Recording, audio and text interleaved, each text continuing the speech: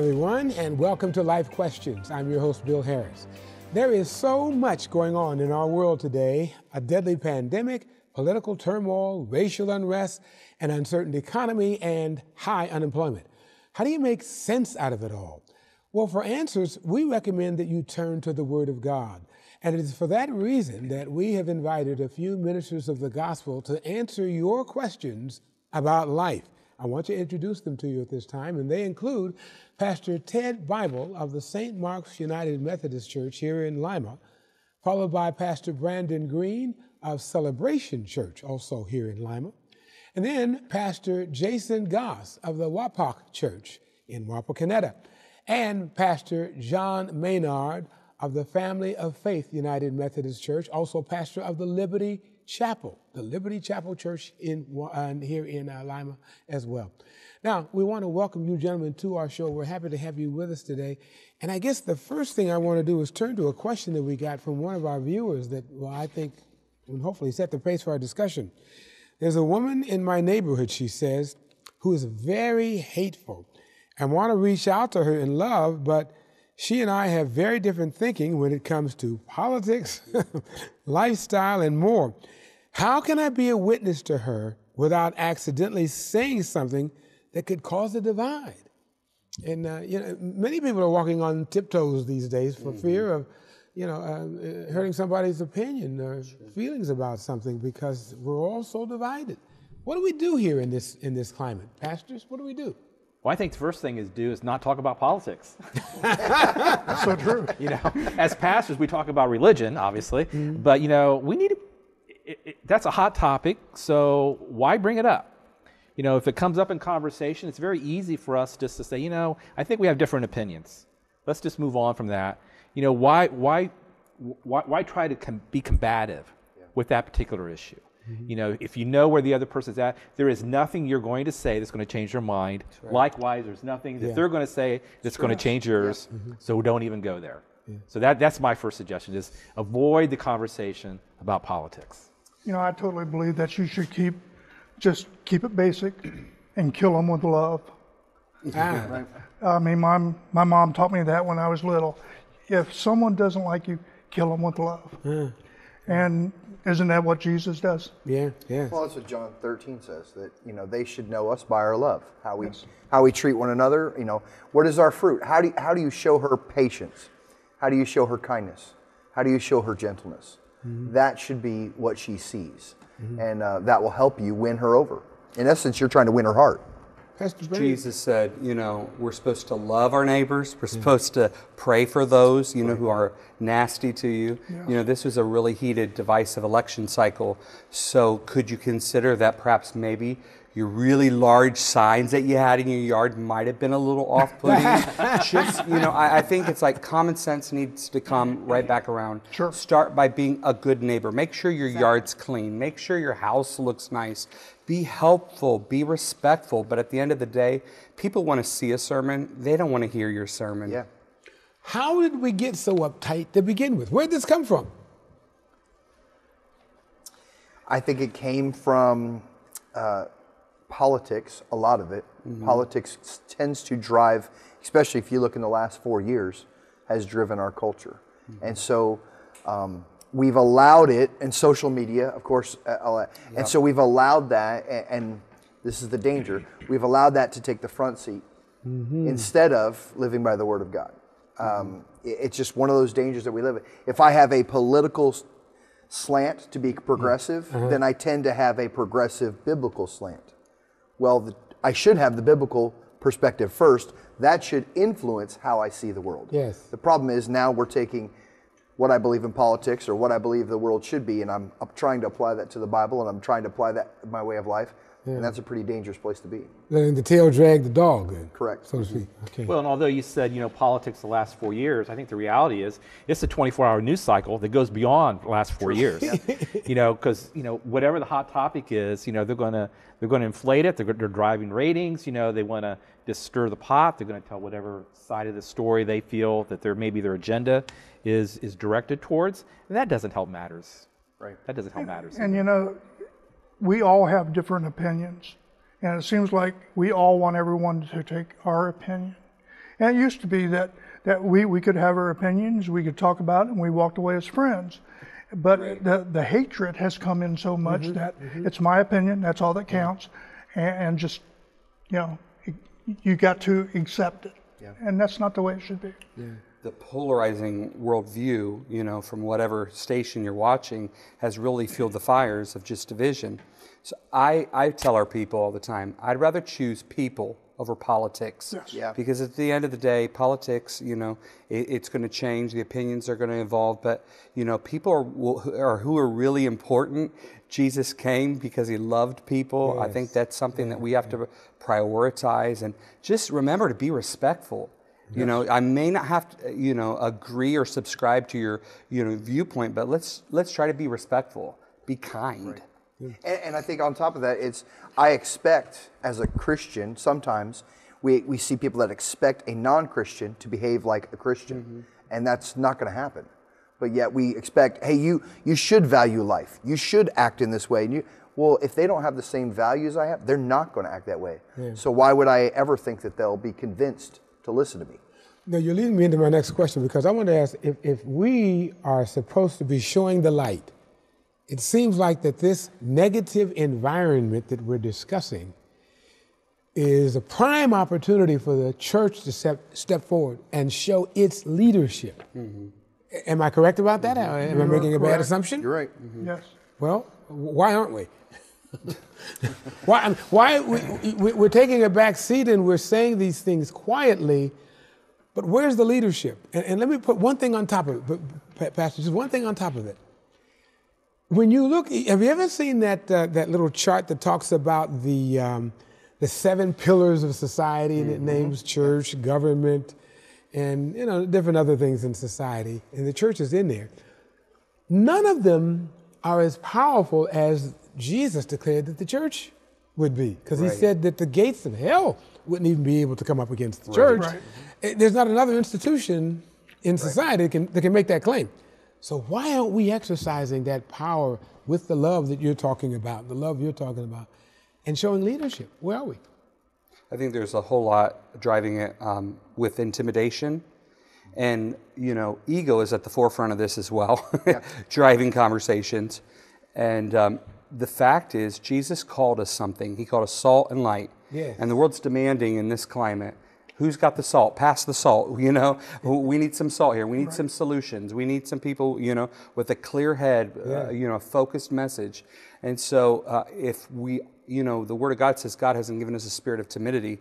If we allow that, pushback from the spirit of this age, because I don't believe it's necessarily flesh and blood, but it really has to do with, this world system trying to keep the church at bay, trying to intimidate the church. And I'm not saying be obnoxious, but I am saying, speak the truth, walk in love, and, make a proud display of it in a really classy way. Right. I'd argue that same vein, but I'd argue that we have a lot of people who wear the label of a Christian, but don't act like a Christian. There's no fruit.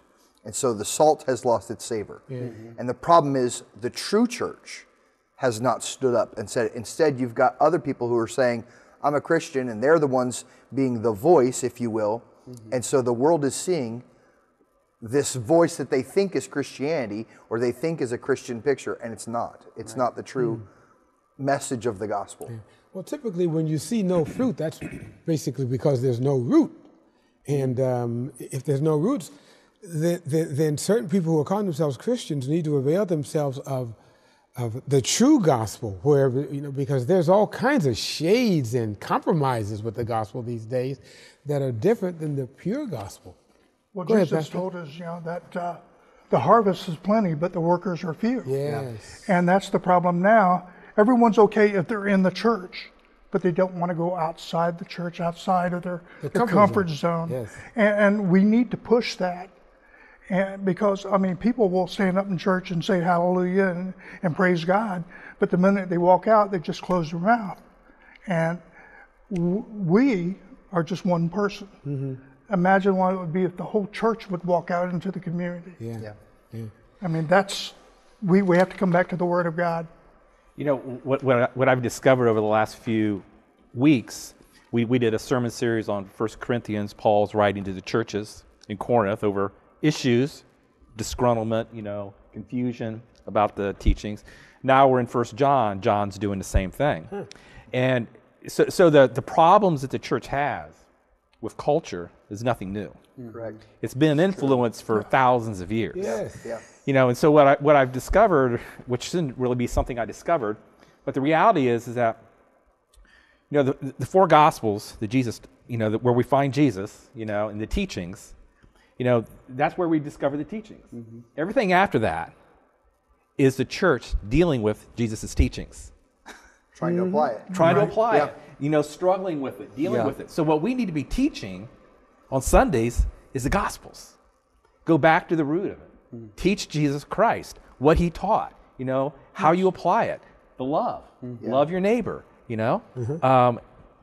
And the church isn't doing that. And part of the other problem, the other side of it, especially during this last year, is, we're not allowed to go talk to anybody. We have to wear a mask. We can't go out. We feel restricted, even though we shouldn't. We kind of feel restricted. And so that's the other difficult challenge at this point. But, I know a lot of the churches, they did online things, and they had Facebook. We did drive-in services. Yeah. And the first one we had, I thought, if only four cars show up, I'll be happy. We had like 40. 40? Yes. And every week it grew. And some things tried to keep us from having it. We started at 10:30, and every time at 10:30, a train would go by and blow its whistle forever. and but you just have to be patient. But you've got to be able to deliver the word when it's needed.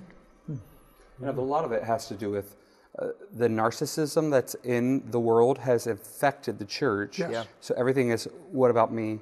How is this going to affect me? Yeah. Is your children's ministry going to meet my needs? Is your worship, just like I hear on the recordings, And the fact is, Jesus didn't call us to be church attenders. We're to make disciples. That's the legacy he left for us. And that's where we're really missing it. Making disciples, reaching people with our story, let it impact their life, and then, duplicate that process. And so we can really see fruit in the church. And don't get me wrong, I love to see progress, but I think we have come too far, and we have too many things that we can do on Sunday rather than come to church. Sure. And it used to be that you came to church to find out what was going on inside your community, because that's the only time you got together. And you came, you did that, you worshiped, and you loved one another, and you went home and you had dinner at home. Now, I'm not saying I don't like going out to eat. I do. I love to go out to eat. But we got to get back to the basics. Mm-hmm. Very good. We got to take a break. When we come back, I want to ask you, you touched on the fact that this most recent election cycle has had a tremendous impact on what we're talking about here, the divisiveness in life. I want to talk about whether or not politics should be playing a major part in the church. Should we be announcing that we're Democrats or Republicans? Does that matter? When we come back, we want to deal with that and more. So stay with us. We'll be right back. Promise you.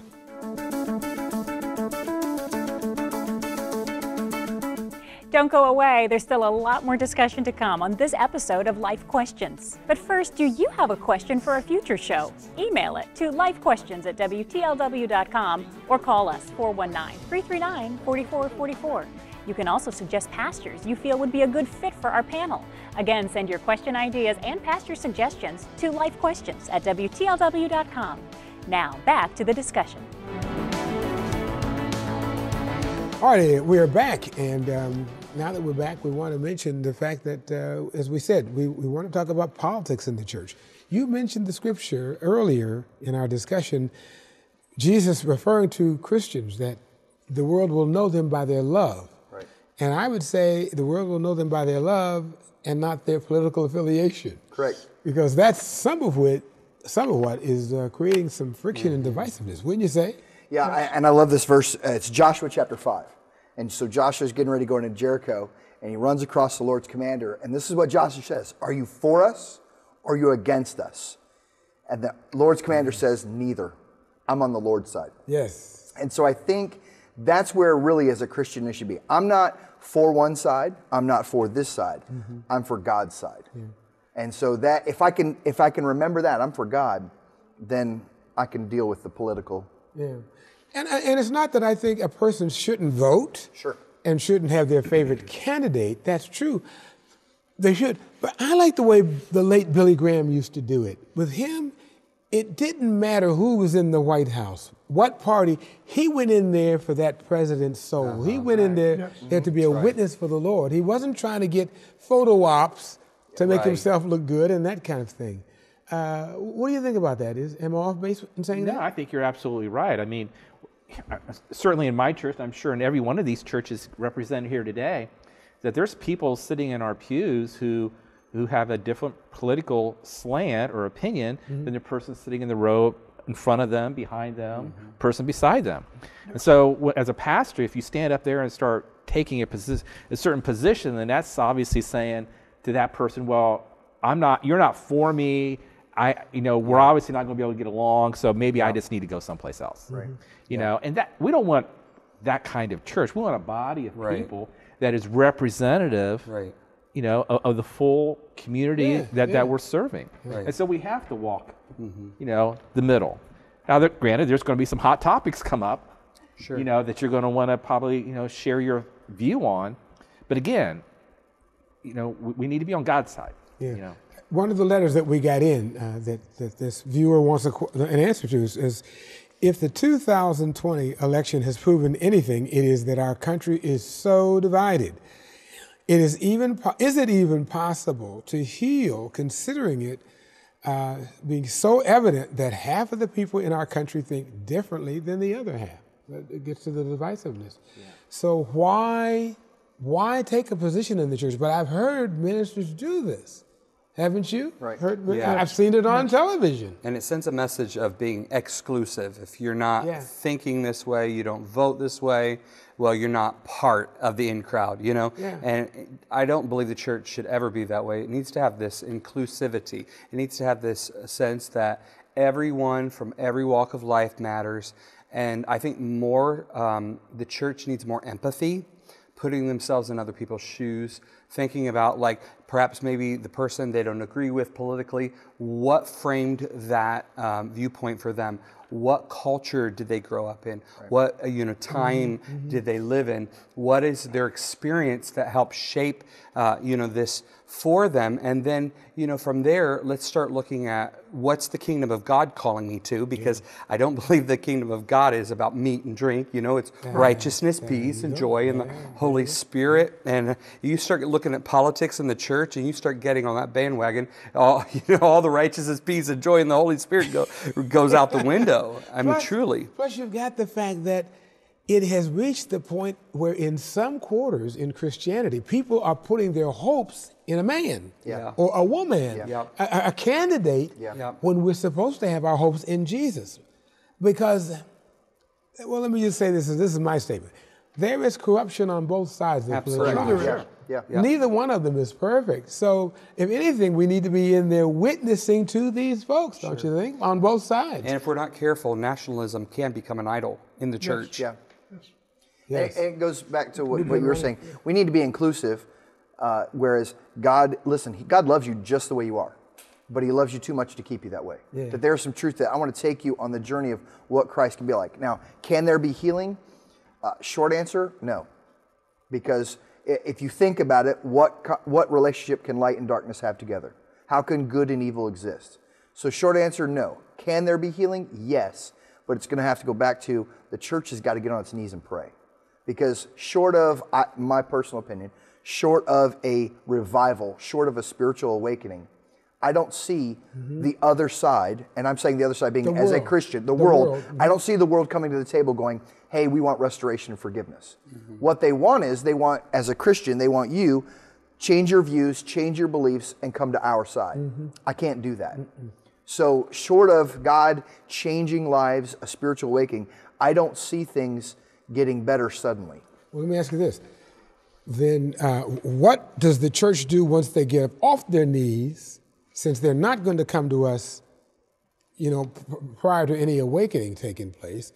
Once the awakening takes place, don't we need to go then as the go? I think you got to go now. You got to like somebody. I don't know who mentioned it, but we need to be going. We need to be making disciples. We have to be doing that. We can't sit there and wait for it to happen. Yes, that's all I'm talking about. And you need to be ready, because I think this is just a sign of the times. Jesus is coming back. He's coming back. And he's coming back. Be ready. And the problem is that we have taken God out of our system. And if you look over top of the Supreme Court, who's over top? It's Moses with the Ten Commandments, but he's not allowed to go inside. And we have let that happen. Us as Christians should have stood up and said, this land was built on God first. Yeah. And those were the principles. Do a peaceful protest. Never involve violence, but we have sat down too long. And we need to make sure that we put God first, and God is in everything that we do. Yeah. You know, I am board chairman of a large organization, nonprofit organization, and once a year we go to Washington and we have meetings on Capitol Hill with the legislators, the senators and congressmen, to talk about our field of interest and what we would like to see them do in the way of coming up with laws and get a briefing on certain laws that are coming up that have an impact on our industry. Why can't Christians be like that in a similar manner? We are the taxpayers. Why can't we go to Washington not to protest and demonstrate, but to say, we are the voting public here. We hold the key to your job.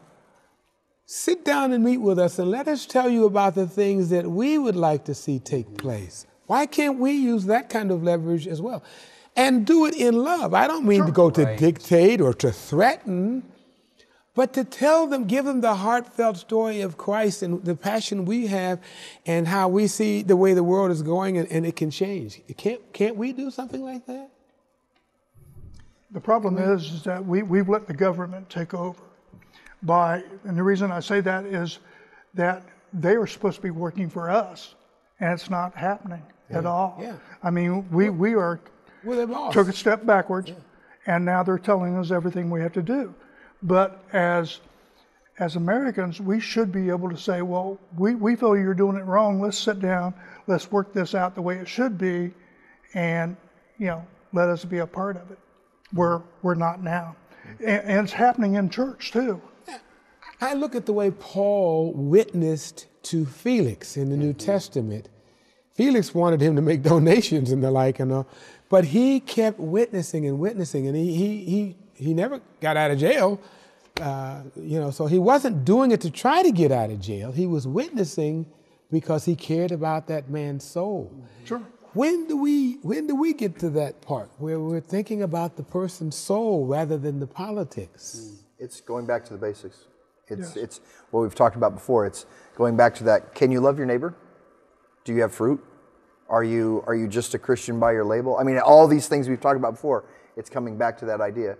And I would think that, listen, if we can't be united in our churches, okay, and then we get into your church, my church, his church, where there's not, we all have different, ideas here, and there's some struggle with unity there. Yes. Then how can we expect the government to hear all of these different? Yeah.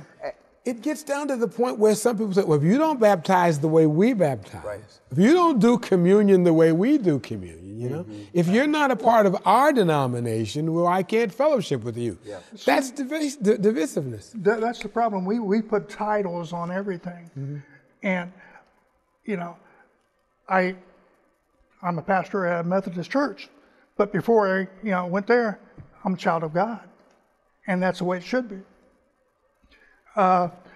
When we get to heaven, there's not going to be a place over here for the Baptists and a place over there for Pentecostal. For the Republicans and the Democrats. Right. Absolutely.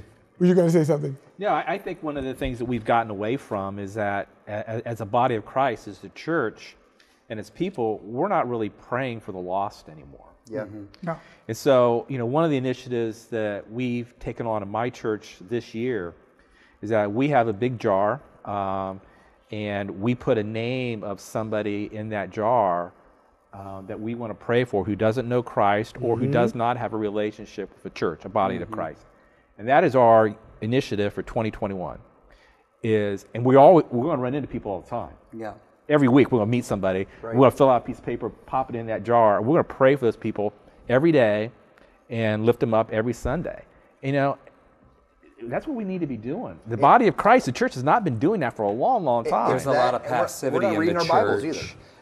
There's a lack of urgency within the body of Christ. Yeah. If you think about, you know, people's souls are at stake. If you think about Jesus' return, you know, how can we talk about like loving the world and joining that message with Jesus when, you know, so much of the world and tribes have not even heard about, you know, his first coming, let alone his second coming. You know, so there's a real lack of urgency. So within our church, we said, let's go back to the basics. Let's go back. Let's repeat our first works. Let's talk, you know, what did he tell us to do? You know, let's go after the lost. And, you know, statistics are, you know, we know at least 7 unchurched people within our own circle. And 80% of people, if you would invite them to come to a worship experience with you, they'll do it. Yeah. You know, you may take a little coaxing. Hey, we'll go to, you know, Lachas afterwards. Shout out Lachas. After church, you know, or I'll pick you up or what have you. But we've really got to get back to those, you know, basics. Loving God, and if you love God, you'll feed His sheep. You'll go after the lost. Right. Yeah. We've got to get that sense of urgency back. And I was going to say that and reading your Bible and prayer. Yes. I know all of us have had those conversations with people. When was the last time you read the Bible? Well, I just had a hard time. I didn't read it. We have gotten out of the habit of reading our Bible and praying. Well, see, and the other thing would be is that getting into the habit of Bible study and reading your Bible will help resolve a lot of the conflict we have between left and right, conservative, liberal, Republican, Democrat, whatever it is. What's the Word of God say about, you know, getting along, about these issues? People don't know the truth because they don't open the book to discover the truth. Well, you know, the problem is I've gone into some members' houses and they have this beautiful... Quick. Oh, we're running out of time. Go ahead and finish. This beautiful Bible sitting on their coffee table. Yeah. I don't want to see that. I want to see the Bible that has dog ears. I want to see where you've highlighted. I want to see where it's falling apart because you've been in it so much. Laying there doesn't help you. We're going to have to leave it at that. And, you know, I think ultimately we all have to remember, just like you said earlier, Christ is going to return soon. Yeah. All the signs are out there, and we have an obligation to do this. This is not the Lord giving us a recommendation. He is saying, do this. Yeah. We're going to have the same panel back next week, and we're going to delve into this and much more. So be sure you tune in again next week. Until then, I'm Bill Harris. Have a wonderful day. Bye-bye.